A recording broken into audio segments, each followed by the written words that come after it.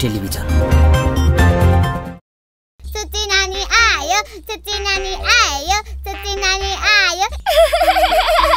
त्यो पिरती कसको होला र देख्दा लप पर्ने बोल्दा बिछोड हुने रिसले हाम्रो गोरुलाई जित्ने गोरुको गएर आँसीले पुछार काट्दिएको थिएँ कि 5-6 जनाको चाहिँ थियो, 2 जनाको सुइगारेको त्यति बेला। ए झन्झन राम्री भइछौ कुन सावनले मुग्दैछौ बोके दारी पालेर बोको छैन नमस्ते सबैजनालाई।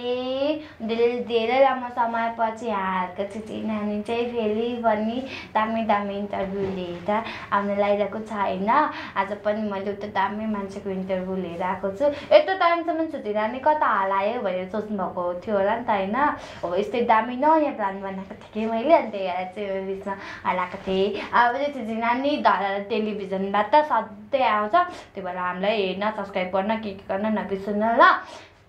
यो त अरू कुरा भइहाल्यो होइन। आज मैले नि दामी मान्छे लिएर आएको छु कि छुच्ची नानीमा। ढिला नगरिकन म उहाँलाई वेलकम गर्छु। अस्ति नै छुच्ची नानीले लिएको इन्टरभ्यूमा पनि डेन्जर दामी दामी कमेन्ट आएको थियो। मजा हुन्छ चर्चित हास्य कलाकार सुरज भिरखोइरे दादा। सो म ढिला नगरिकन छुच्ची नानीसम्म उहाँलाई वेलकम गर्छु। दादा नमस्ते। नमस्ते। धराहरा टेलिभिजन हेरेर बस्ने सम्पूर्ण दर्शकहरूलाई म सुरज भिरखोइरेको तर्फबाट यो चिसो मौसममा न्यानो अभिवादन व्यक्त गर्न चाहन्छु। नमस्ते भनेको पछि सानो मान्छेलाई आशीर्वाद दिनुपर्छ नि, के मिस्टेक गरेको होला। यहाँ पो तिमी छौ त, उता त दर्शकहरू छन् नि त, ठुला ठुला मान्छेहरू छन्। मलाई पनि आशीर्वाद दिनु। तिमी भाग्यमानी हुनु। ठुलो मान्छे हुनुहुन्छ। के छ भन्दा ठिकै छ जिन्दगी, सन्चो आराम निकै छ जिन्दगी, भित्र डढेर कालै भयो नि, बाहिर यतिकै छ जिन्दगी, चलिरहेछ। अब मलाई चाहिँ मुक्तक भन्न आउँदैन, तपाईँले जे सोधे पनि मुक्तकमा भनिदिनुहुन्छ। यो कस्तो छ भने मुक्तकको एउटा मैले लगभग 66-67 सालबाट एउटा ब्रान्ड बनाउन खोजिरहेको थिएँ। नेपाली कमेडी जगतमा क्यारिकेचर भन्दा पनि मुक्तकहरू शायरीहरूले मान्छेको सेन्स अफ ह्युमर बुझेर एउटा पञ्च दिन सकियो भने एउटा नयाँ धार आउँछ भनेर मैले सुरुवात गरेको थिएँ। त्यति बेला खासै अरू कमेडियनहरूले त्यो प्रयोग गर्नुहुन्थेन। अहिले म स्वतःमा एउटा मफसलमै रहिरहे पनि केन्द्रमा रहेका ठुला कलाकारहरूले हरेक तपाईँ चाहिँ सानो कलाकार हो, ज्यान मात्रै ठुलो होइन, म चाहिँ मफसलमा भएको सानो नै। जस अग्रज कलाकारहरूले चाहिँ भयो भने सानो हुने, काठमाडौँमा भयो भने ठुलो हुन्छ। त्यही देखिया छ अहिले चाहिँ, किनभने यहाँ मिडिया छ, सबै छ। अनि मैले भन्दैछु कि त्यसरी सुरुवात गरिरहँदा अहिले नेपाल टेलिभिजन, नेपालका भनौँ न चर्चित टेलिभिजनहरू आउने रियालिटी सोहरूदेखि लिएर स्टेजमा प्रस्तुत गर्ने सबै कलाकारहरूले अहिले मुक्तकबाट मात्रै आफ्नो प्रश्नहरू दिइरहेको मैले पाउँछु। मैले त्यति बेला सुरुवात गरेको त्यो मुक्तकहरू चाहिँ त्यसरी सुरुवात गरेको अहिले चाहिँ काम लागिरहेछ।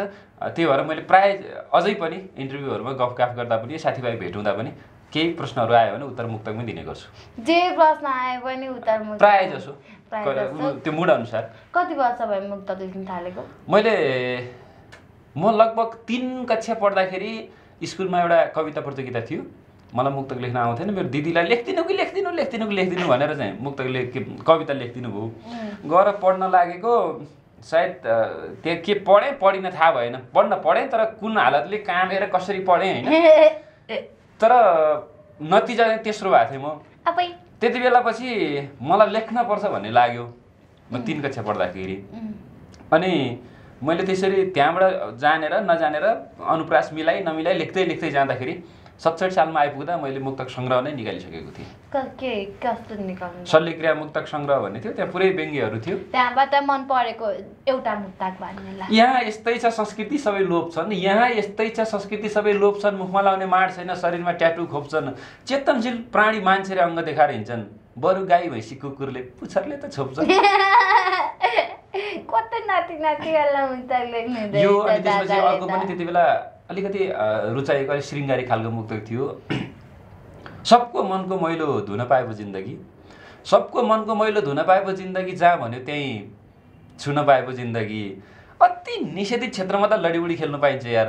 साबुन जस्तै भाग्यमानी हुन पाएको जिन्दगी। यस दादाले सबै त नटी नटी ठुलो ठुलो मान्छेले सुन्ने जस्तो मुक्तक मात्रै भनेर म सानो मान्छेले बिगार्नु बेल छैन हैन त्यो भन्दा नि एउटा शृङ्गारिक मुक्तकहरु चाहिँ खासमा हजुर चाहिँ मुक्तक लेख्न भने त्यो 3 क्लासमा पढेको बेला म कम्पिटिसनबाटै स्टार्ट गरेको कि कोही मान्छेबाट इन्स्पायर भएको हैन इन्स्पायर भन्दा नि त्यति बेला मैले त्यसरी कविता प्रतियोगितामा भाग लिएँ पछाडी मेरो आफ्नै मामा हुनुहुन्छ प्रकट पङ्गेनी शिव अनि ठुलो गजलकार हजुरको मामा हो अनि मामा घरमा आइरहँदाखेरि चाहिँ हैन भान्जा तपाईँ यसरी लेख्ने मान्छे यसरी लेख्नुस् भने पछाडि अलिकति बढी जोड दिएको अनि उहाँको गजलहरु त्यस्तै शृङ्गारिक भएको हुनाले अङ्कलले पनि नटी नटी लेख्नुहुन्छ अनि तपाईले पनि नाटी नाटी लेखेको भन्दा पनि युवाहरूलाई मन पर्ने खालको भनौँ न त्यसै ल बधाई छ त्यसै मुक्तकको बुक पनि लेख्नु सबै लेख्ने नि सबै मुक्तकबाटै पछि मुक्तक हुँदा हुँदै गीतहरू पनि लेख्न थाले गीतहरू गीत छ नि हजुरको त्यो अस्ति नै निस्केको वाला गीत केले एउटा हुन त लोकगीतहरू पनि धेरै नै छ नेपालीमा तिउन भन्छ अंग्रेजीमा करी मन परेकी कान्छीले त दाइ भनेर मरी त्यो वाला हैन को अर्को सत्य अनि सावित्री बन्नेलाई मन पर्दैन जाँड खानी भन्नेलाई टोलै थर्काई कुट्ने पोइ परस मैले रौसी खान्छु भन्दा छोडी जाने केटीलाई जाँड खाएर ओछ्यानभरि मुत्ने पोइ परस मैले भन्दा राम्रो गाउँदै छु दामी गीत यो गीत चाहिँ खतला चलेको थियो हैन जस बजारमा अलिअलि सानो बच्चाबच्चीहरूले पनि धेरै नै चलेर अहिले टिकटकमा पनि एकदम चलिरहेको छ यस्तो गीत मात्र निकाल्नुहुन्छ अलि अर्कै टाइपको त्यो क्रिकेटवाला पनि त्यस क्रिकेटवाला गीत मलाई मन पर्छ कति गाइदिन हैन अब यस्तो क्रिकेट पनि ठ्याक्कै त्यही सम्बन्धकै गीत हो हैन टिकिएला मैदानमा कति क्रिकेट जस्तै हो रहेछ पिरती कथेर को आउट हुन्छ को इन हुन्छ त्यहाँ थाहै हुँदैन के त्यो खालको गीत थियो अनि जहाँ सिरियस गीतहरू पनि लेखेको छु मेचिरे कोसी बनायो हामीलाई सँगै हुन त दिएन समाजले चोखो माया गर्नेलाई दोषी बनायो तर त्यो सिरियस गीत मार्केटमा जनता दर्शकहरूले त्यति रुचाइदिनु भएन कमेडी खालको बढी हेर्दिने बढी गाइदिने भएर कमेडीतिर मात्रै लेख्न थालेको मैले हो त्यसो भए बधाई छ फेरि फ्युचरमा पनि दामी दामी यस्तै कमेडी गीतहरू निकाल्नु अनि छुच्ची नानीसम्म त हामी डोली पनि गाउँछौँ यहाँनिर क्वेसन पनि छ तपाईँको लागि हामी गेम पनि खेल्छौँ फर्स्टमा डोरी गाउने कि गेम खेल्ने मलाई डोरी गाउन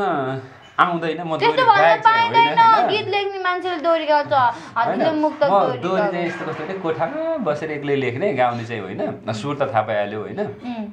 डोली गाउने अहिले पछि गाउँला फर्स्टमा गेम खेल्ने ओके यहाँनिर तपाईँको लागि मैले 5 क्वेसन बनाएको चाहिँ तपाईँले सबै एउटा एउटा निकालेर एन्सर दिनुपर्छ एन्सर यस्तो हुन्छ नि मैले भने जस्तो एन्सर दिएन भने मलाई चक्लेट दिनुपर्छ एउटा ठ्याक्कै तिमीले भने जस्तै एन्सर आउनु पर्यो है पहिले मुट्टु चाहिँ यस्तो गरेर म हाल्छु 110 डिग्रीको जोडले धड्किन थालिसकेको छ त्यसै के पो आउने यहाँ चाहिँ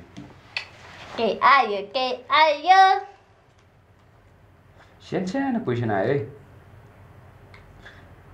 आफूले गरेको बिर्सन नसक्ने गल्तीहरू ल भन्नु एउटै मात्रै भन्ने हुन्छ होला है एउटा बिर्सन नसक्ने एउटा भन्दिनु मैले एकदम कहिले बिर्सन नसक्ने गल्ती होइन म गाउँमा जन्मेँ हुर्केँ होइन गोठालाहरू जाने सानो सानो बच्चाहरूमा अनि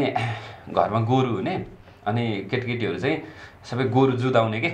उसको गोरु आफ्नो गोरु जुधाउने प्रायः जस्तो हाम्रो गोरुले जित्थ्यो होइन अनि एक दिन हाम्रो गोरु चाहिँ हार्यो के अर्को साथी गोरुले जित्यो अनि मैले चाहिँ रिसले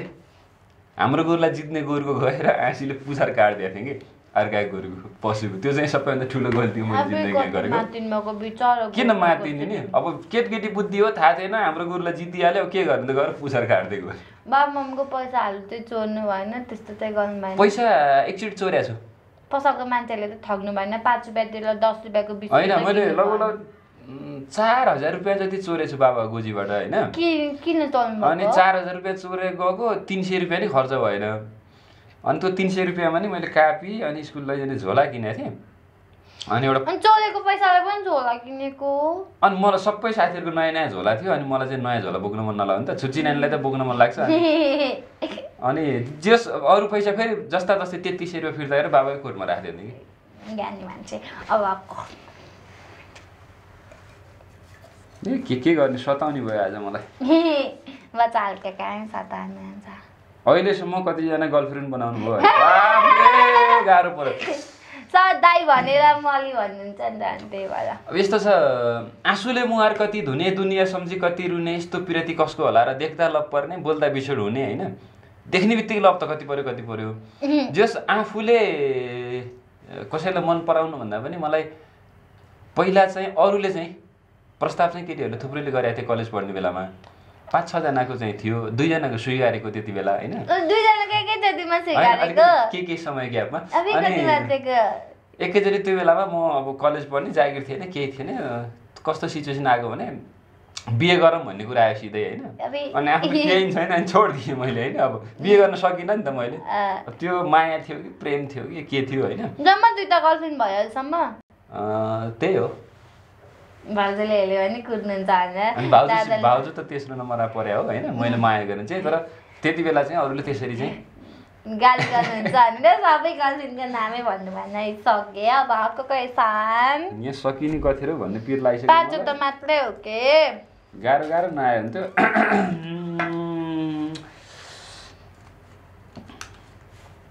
बाल्यकालको सम्झना लायक घटना अरे बाल्यकालमा धेरै गल्तीहरू गरियो हैन धेरै गल्ती गरियो जस्तो स्कुल पढ्ने बेलामा सरले होमवर्क दिएर त्यो होमवर्क लेखेर नजाँदा सरले पिट्नुहुन्थ्यो नि त क्या हातमा गालामा सरले पिट्नु भनेर अनि घरमा आएर त्यसपछि गुलेली लिएर गएर झ्यालबाट सरलाई ढुङ्गाले हान्ने कामहरू गरियो अनि जस्तो स्कुलबाट बाटोमा फर्किने बेलामा बाटो ठुलो ढुङ्गाहरूमा केटा र केटीको नाम बिचमा प्लस राखेर त्यस्तो खालको लेख्दै हिँडियो त्यो गल्तीहरू त्यति बेला धेरै सजाय गरियो सबैभन्दा रमाइलो के छ भने 4 कक्षा पढ्ने बेलामा गोटीवाला फुटबल खेल्ने गोटीवाला जुत्ता किनिदिनु भएको बाबाले अनि मेरो साथीहरू त्यस्तै अनि साथीहरूले के भने यो गोटीवाला जुत्ता लगाएपछि दादा भइन्छ सबैलाई जितिन्छ अत सबैसँग लड्नुपर्छ भन्नुभयो साथीहरूले हैन भने त्यति बेला अनि लड्दै गएको एकजना साथीसँग लड्नै सकिन के जितिहाल्यो उसले अनि जितेपछि साथीहरूले मेरो माया लाएर होला मेरो साथीहरू चाहिँ यसलाई जित्ने भने उसैले कुट्टियो 3 जना भएर मजाले कुट्टियो अनि कुट्टियो घर आइयो भोलिपल्ट स्कुल जाने बेलामा त्यो जुनलाई कुटाएको थियो साथी उसको बुवा गएर हाम्रो छोरालाई यसले कुटेछ फलाना भएर मिलेर कुटेछ नि यिनलाई कारवाही गरिपाम भनेर चाहिँ भनिसके पछाडि 45 मिनेटसम्म कुहुरो बनेर कान समातेर बस्दा घटना कहिले पनि बिर्सिन्न त्यो गल्ती नै हो त्यति बेला गरेको अब 2टा बाँकी छ अनि मिस्टेक गरेपछि त त्यसले पनिसमेन्ट पाउनु पर्छ नि त रहेछ त अनि तिमीले कतिको कुटाइ खाछौ कुन त म त एकदमै डिसिप्लिन वाला स्टुडेन्ट हो होइन होला कुटाइ खादिन्न सबैभन्दा गाह्रो आयो कि जस्तो छ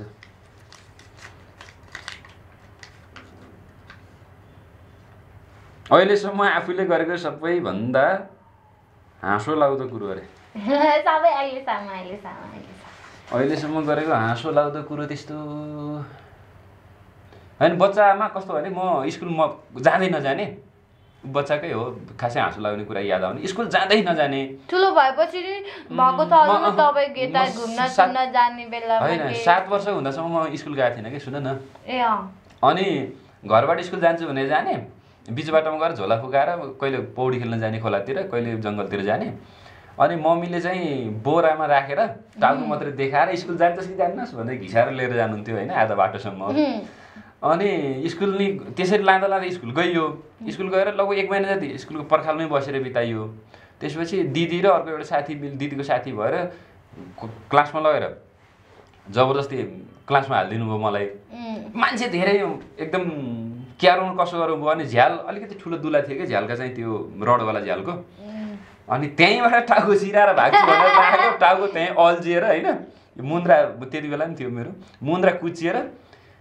अनि म त्यहाँ अल्झिएँ सरले आएर निकालेर चाहिँ के गर्नुभयो भने झन् उल्टो एक झापड लगाइदिनु भयो क्या त्यो एउटा रमाइलो घटना जस्तो पनि लाग्छ र जिन्दगीमा त्यस दिनपछि स्कुल जान थाल्यो है म बल्ल त्यहाँभन्दा अगाडि म स्कुलै गइनँ त्यो घटनाले चाहिँ हजुरलाई स्कुल जान मन लाग्ने भनेर चाहिँ अनि हजुरको मैले यस्तो प्रोग्रामहरू पनि धेरै हेर्छु क्या हजुरले सानोमा त्यो यस्तो मुखको कोला गर्नुहुन्थ्यो नि म त्यति बेला एकदम डराउने जस्तो मान्छे जस्तो बाबाले के भन्नुहुन्थ्यो भने बाहिर नजाए तल इन्डियातिरका मान्छेहरू आएर बेचिदिन्छन् लैजान्छन् भनेपछि म खासै घरबाट पनि ननिस्किनँ र स्कुलमा गएर नि नयाँ मान्छे त्यसै डराउने भएको थिएँ म खासै कसैसँग घुलमिल हुन सकिनँ त्यो पिन्चे चाहिँ थिएँ साह्रै रुन्थेँ जसले यसरी प्याट्ट पिटिन रोइहाल्ने एकदम पिन्चे थिएँ म रोइन्छ बेला बेलामा मनमा पिर परे बेलामा हुँदैन भाउजूसँग झगडा हुँदैन सायद संसारको सबैभन्दा भाग्यमानी मान्छे हो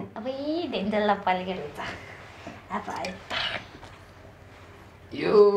नै यहाँ सबैभन्दा गाह्रो आइराखेको जस्तो लाग्छ मलाई दिमाग चाट्न नि आफूलाई मनपर्ने 3 जनाको नक्कल गर्नु डान्स गर्नेको नाच्न नि पाइन्छ नक्कल गर्ने भनेपछि त्यो जस्तो नाच्छ त्यस्तै नाच्न पाइन्छ म पहिला टिभीमा हेर्दाखेरि एकदम मन पराउने माग्ने बुढा अनि केदार घिमिरे उहाँसँग म सबैभन्दा मन पनि पर्छ मलाई कलाकारभरिमा उहाँको स्वरमा अब मैले बजारमा ल्याउन लाग्यो आफ्नो गीत एकैचोटि 2टा प्रचार गरौँ पहिला उहाँको गर्छु जस्तो अहिले समाजमा कस्तो छ भने सबै विदेशतिर जाने श्रीमानहरू श्रीमतीहरू यता बिग्रेर हिँड्ने त्यस्तो टाइपको छ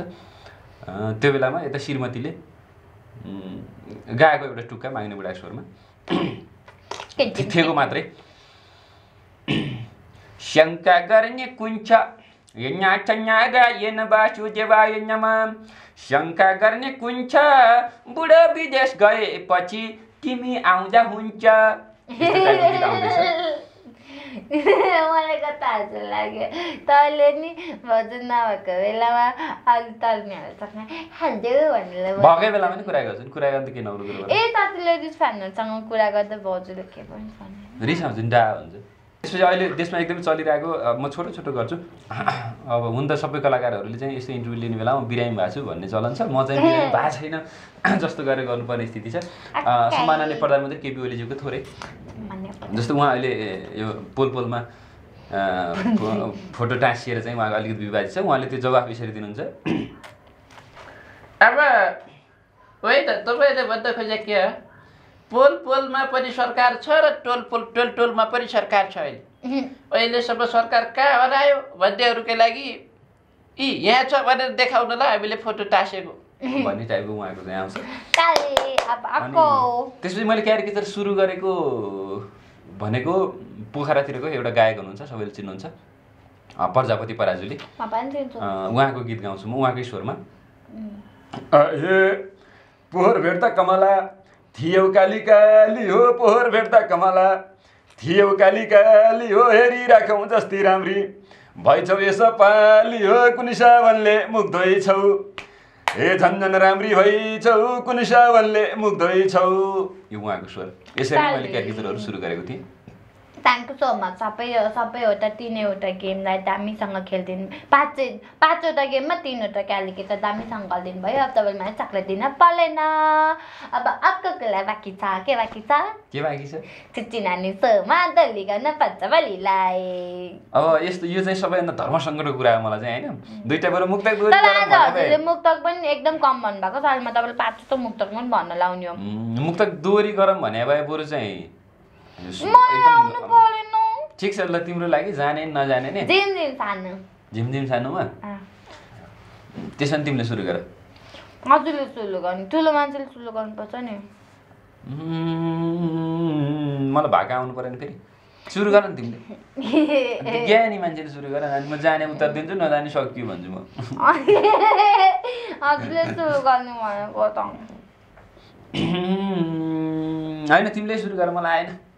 राम्रो मान्छे खै कसको पोइ रे बक्के दाली फालेको बिर्खै रे माया जाल बुन्सुमा जिम छानो नाचिम गाउँ परेली भुतुकै हुन्सुमा खै कसको पोइले बक्के दाली फालेको बिर्खै रे माया जाल बुन्सुमा जिम छानो नाचिम गाउँ परेली भुतुकै हुन्छु म हे कुरा बुझेर नबुझे झैँ नभन नबुझे झैँ नभन बोकेदारी पालेर बोको चाहिँ नभन माया जाल बुन्छु म झिमझिम सानो नझिम्काउ परेली भुतुक्कै हुन्छु म ए भाकै कुरा भनिदिन्छु मैले तिमीलाई बोको भन्छन् हो सबैले माया जाल बुन्छु म झिमझिम सानो नझिम्काउ परेली भुतुक्कै हुन्छु म भनिदिन्छु मैले तिमीलाई बोको भन्छन् भो सबैले माया जाल बुन्छु म झिमझिम सानो नझिम्काउ परेली भुतुक्कै हुन्छु म यस्तो कुरा सुनेर घरमा भाउजू चाहिँ रोकी बाख्रा पालन गरेको थाहा पाएर हो कि माया जाल बुन्छु म झिमझिम सानो नझिम्काउ परेली भुतुक्कै हुन्छु म ए मलाई पनि त्यस्तै छ मन त कति बाख्रा पाल्या छौ भन त माया जाल बुन्छु म झिमझिम सानो नझिम्काउ परेली भुतुक्कै हुन्छु म त्यस्तै छ मन त कति बाख्रा पाले छौ भन त माया जाल बुन्छु म झिमझिम सानो नझिम्काउ परेली भुतुक्कै हुन्छु म छबस बोका खैरा बाख्रा चाहिँ काली छ बाख्री चाहिँ काली छ त्यस्तै होलान् 35-40 माया जाल बुन्छु म झिमझिम सानो नझिम्काउ परेली भुतुक्कै हुन्छु म त्यसका बाजे सक्यो अलिकति गाह्रो भइरहेछ कि मलाई जोरी गाउनु अझ त मुक्तक डोली र मुक्तक लेख्न मात्रै भनेको त अर्को दोरीमा पनि खतला गाउनु होइन दोरी गाउन भन्दा म गायक चाहिँ होइन कहिलेकाहीँ एकान्त कोठामा बसेको बेला गीत लेख्छु अथवा बाख्रा चराउन जाने बेलामा लेख्छु बाख्रा प्रसङ्ग आइहाल्यो अलिकति कलाकारहरू पछि यसरी यो क्षेत्रमा आइसके पछाडि कति छिट्टै नै विलिन भइसकेका छन् किनकि अलिकति चल्या हुन्छ त्यही बेला ऐसाराम होइन मोज मस्ती गर्ने त्यस्तै खर्च गर्ने त्यही गरेर हिँड्ने अनि पछि चाहिँ आर्थिक अभाव भयो भन्ने धेरै समाचारहरू सुनिरहँदाखेरि पछाडि भविष्यमा केही गर्न पनि एउटा आर्थिक रूपमा दह्रो हुनुपर्छ भनेर बाख्रा पालनसहित अहिले मौरी पालनतिर लागिरहेको छु म चाहिँ त्यो भएर काठमाडौँतिर पनि खासै देखिँदिनँ र तर सबै मान्छेहरूको लागि इक्जाम्पल पनि हुन्छ नि त धेरैजनाहरू बाख्रा पाल्न कुखुरा पाल्न यस्तो कृषिको काम गर्नको लागि अब यस्तो छि भन्छ नि त अनि युथहरूको लागि पनि अब एउटा कलाकारले त्यस्तो गर्ला छ हामी पनि गर्नु भन्छ नि विदेश हुनुभएको छ होइन विदेश गएर केही कमाएका साथीहरू चाहिँ आएर होइन कसरी हो गर्ने भनेर सोधेर हेरेर उहाँहरू पनि यो क्षेत्रमा लाग्नु भएको छ त्यसमा चाहिँ मलाई खुसी लाग्छ गुड यस्तै भन्नुपर्छ तपाईँ त खतला मान्छे हो कि त्यही भएर हो तपाईँ काठमाडौँ आएर नबसिकन घरमै बसेर कलाकारिता पनि गर्दै होइन कहिलेकाहीँ काठमाडौँ आउने होइन काठमाडौँ आउँदाखेरि मलाई अलिकति भनौँ न यो काठमाडौँको धुलो मैलोहरू चाहिँ कस्तो लागेर मैले काठमाडौँ आउने बित्तिकै 2-3टा मुक्तक लेखेको थिएँ काठमाडौँ कस्तो छ भन्ने 1-2टा मुक्तकहरू तिमीलाई आज कार्यक्रममा पहिलोचोटि भर्खरै कोरेको यो मुक्तकहरू ल हामी त नेपालीलाई कति सधैँ श्रृङ्गारिक रसका कुरा गरौँ कहिले नेता कहिले केटी ककसका कुरा गरौँ गाउँमा जन्मिएर हुर्किएर त्यहीँ बसेको मान्छे राजधानी आएको छु आउनु सार्वजनिक बसका कुरा गरौँ म किनभने यहाँ बस चढेँ होइन अब यहाँ तपाईँ त यति अग्लो मान्छे अनि बसमा ठोकेन कति गाह्रो भयो भन्ने कुरा त यहाँ लेख्दैछु महिला सिटमा पुरुष बसे केटीले स्योर तान्छे सम्झिए हुन्छ उठाइहाल्ने रहेछ नि त्यहाँ बस्नै नदिने त्यहाँ बुढाबुढी बस्नुपर्छ भन्ने मात्रै छैन तरुणीहरू पनि बस्ने र बुढा वृद्धहरू युवा पुरुषलाई पनि बस्न नदिने महिला सिटमा पुरुष बसे केटीले स्योर तान्छे सम्झिए हुन्छ घच्याघुच्चु कता छोइयो भने 2 झापड हान्छे सम्झिए हुन्छ बाफ्रे बसमा चढ्न पनि ठुलै युद्ध जिते जस्तो पो हुने काठमाडौँमा यदि चढेर बसमा सिट पाइयो भने राजधानीकै भाग्यमानी मान्छे सम्झिए हुन्छ सिट पाउन त्यति गाह्रो बस पनि जाममा पर्यो भने 1-2 घन्टै कुराइदिन्छन् यार एउटा चोकमा जाममा पर्यो भने बस पनि जाममा पर्यो भने 1-2 घन्टै कुराइदिन्छन् यार खलासीले नि कोची यता र उता हुर्राइदिन्छन् यार खाली बस आउला र चढौँला भन्नु त त्यस्तै रहेछ ढोकामा गएर उभियो भने मात्रै धकेलेर लास्ट सिटमा पुर्याइदिन्छन् यार यति गाह्रो रहेछ काठमाडौँमा जस्तो यो बसमा नि कहीँ नभएको जात्रै हो कि जस्तो लाग्छ यो बसमा नि कहीँ नभएको जात्रै हो कि जस्तो लाग्छ बोल्न नि कति जानेको नमुना पात्रै हो जस्तो लाग्छ यो देशमा सुशासन ल्याउनेले केही नभने नि मिलेर बस्नुस् भन्ने त खलासी मात्रै हो जस्तो लाग्छ के पनि हो केही काट्नु आउँदा केही मुक्तकहरू थ्याङ्क यू सो मच मिठो मिठो दामी कमेडी मुक्तक प्रस्तुत गर्नुभएकोमा दोहोरी पनि गाएँ यहाँसँग गेम पनि खेलेँ मुक्तक पनि भने अब भने छुच्ची नानी सो सकिने बेला भएको छ त्यही हो छोटो समयमा काठमाडौँ आउँदाखेरि पनि छुच्ची नानीले टपक्क टिपेर लिएर आएर धरहरा टेलिभिजनमा यो 2-4वटा कुरा ठ्याक्क राख्ने यो अवसर जुटाइदिनु भयो यसको लागि बहिनी अनि र धरहरा टेलिभिजन युनिट सबैलाई मेरो तर्फबाट धन्यवाद छ र सुरज भिरखोइरे तपाईँले युट्युबदेखि जताततै सर्च गरेर हेर्न सक्नुहुन्छ र बाँकी अरू मुक्तकहरू पनि त्यहाँ मजाले सुन्न सक्नुहुन्छ okay thank you so much हामीलाई टाइम दिनुभएकोमा सुरज दादालाई धन्यवाद नानीलाई धन्यवाद ओके अघि भर्खरैसम्म हामीले दामी रमाइलो कुरा दोहोरी मुक्तकहरू के गरिरहेको थियौँ चर्चित हास्य कलाकार सुरज भिरखोइरे दादासँग प्रोग्राम कस्तो लागिरहेको छ छुच्ची नानी सो जस्ताको तस्तै हामीलाई कमेन्ट गर्न नबिर्सनुहोला त्यसै गरी मन पर्यो भने हाम्रो भिडियो लाइक गर्न र सेयर गर्न नबिर्सनुहोला अर्को मस्ट इम्पोर्टेन्ट कुरा भनेको धारहरा टिभीलाई ट्याक्क सब्सक्राइब गरेर छेउमा भएको बेल आइकनलाई क्लिक गर्न नबिर्सनुहोला भन्दै आजको छुच्ची नानीबाट तपाईँहरूको प्यारी छुच्ची पुच्ची नानी पनि बिताउन चाहन्छु नमस्ते by by love you all have a nice time